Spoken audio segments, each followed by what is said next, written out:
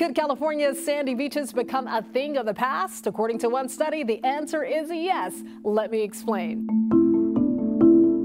A new study from the U.S. Geological Survey found rising sea levels could erode 25 to 70% of California beaches by the end of the century, leaving behind mostly cliffs. Scientists use San Francisco's ocean beach as their model, combing through 2 decades of research to determine how rising seas would impact the beach there. So they factored in variables like carbon emissions and more damaging storms due to climate change. Then they applied those findings to the California coastline as a whole.